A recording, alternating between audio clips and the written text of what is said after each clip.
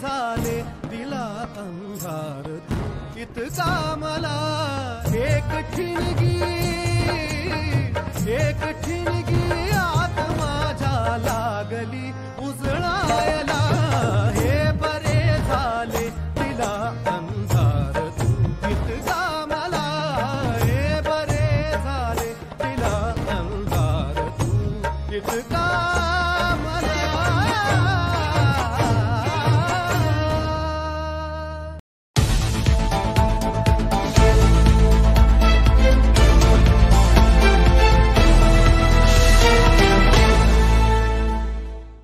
अखेर लेंडी प्रकल्पग्रस्तांना या आठवड्यातच मोबदला मिळणार असल्याचे माधव भंडारी यांनी सांगितले।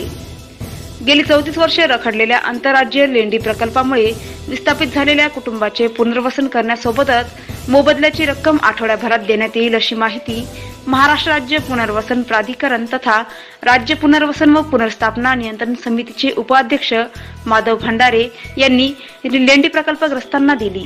माधव भंडारे यांनी लेंडी प्रकल्पाला भेट देऊन प्रकल्पग्रस्तांचे काय म्हणणे आहे ते ऐकून घेतले आणि शिल्लक असलेल्या 47 कोटी रुपयांपैकी अर्धे प्रकल्पग्रस्ताच्या मोबदल्यासाठी देण्यास सांगितले।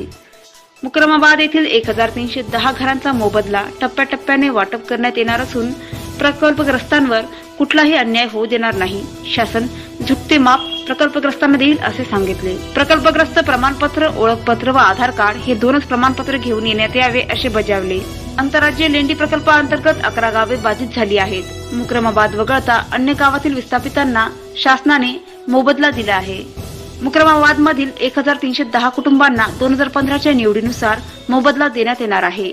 लेंडी प्रकल्पासाठीचे 49 कोटी रुपये शिल्लक असून यापैकी 50% रक्कम कामासाठी, उर्वरित रक्कम विस्थापितांना देण्यात येणार आहे। मुक्रमाबादच्या स्वेच्छा पुनर्वसनासंबंधी अडचणीचे निराकरण करण्यात येणार आहे।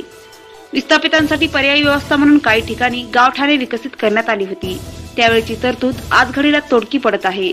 त्यामुळे पुनर्वसित गावठाण परिसराचा विकास नव्याने करण्यात येणार आहे। गरज असेल तिथे दुरुस्तीची कामे केली जातील। गावठाणाला जोडण्यासाठी पूर्वी डांबरी रस्त्यांची तरतूद करण्यात आली होती, त्या जागी आता दीर्घकाळ टिकणारे सीसी रस्ते बनवण्यात येणार असून त्यासाठी आवश्यक निधीची तरतूद करण्यात आल्याचे भंडारी म्हणाले। आमदार तुषार राठोड यांच्या पुढाकारामुळे व जनजागर प्रतिष्ठान पुणे, संतोष कुलकर्णी, प्रकाश गाडे, माधव कुलकर्णी यांच्या प्रयत्नाने मोबदल्याचा प्रश्न मार्गी लागला।